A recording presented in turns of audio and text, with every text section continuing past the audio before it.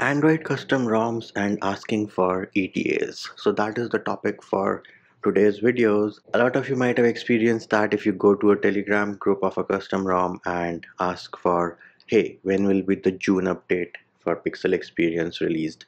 When will be the August update for Havoc OS released? Or when will we get this and this and this and this?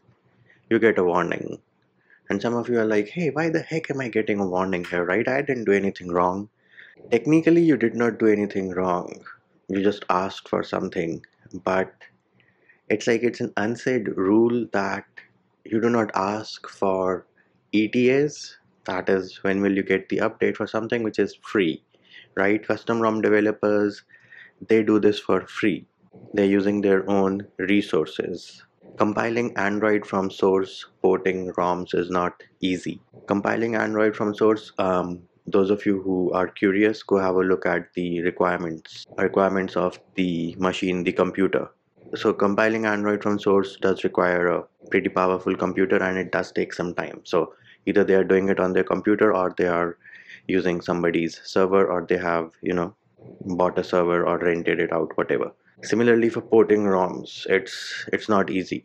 So which is why it is looked down upon when you ask them for ETAs, because it's kind of, you are disrespecting them by asking for ETA. And then again, as I said, it's free, right? You cannot ask for ETA for free stuff. So let me give you like a very small example. Let's say somebody is giving you free food. You cannot go and say, hey, tomorrow I want this and this. He'll be like, hey dude, shut up, it's free food, it is what it is. So pretty simple. Custom ROMs, free. Developers do it for free.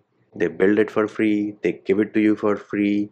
So you have no right, no need to get offended, but you have no right to ask them for ETAs as to when you will get the update for the latest security patch, or when will this bug be fixed, or when will this feature be added. Again, feature added is another thing which might get you a warning, because dude, it's his ROM, it's their ROM, right?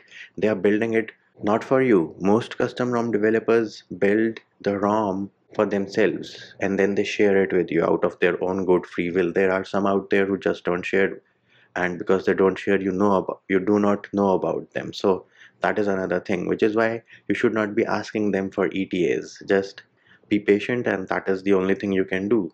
Because I have seen developers quit. They cannot handle it. They just don't want to entertain it, is the correct word.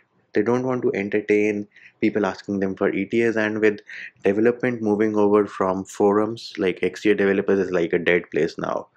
But most of the development has moved over to Telegram groups. It's gotten even more difficult. Why? Because people are flooding in, asking the same thing again and again.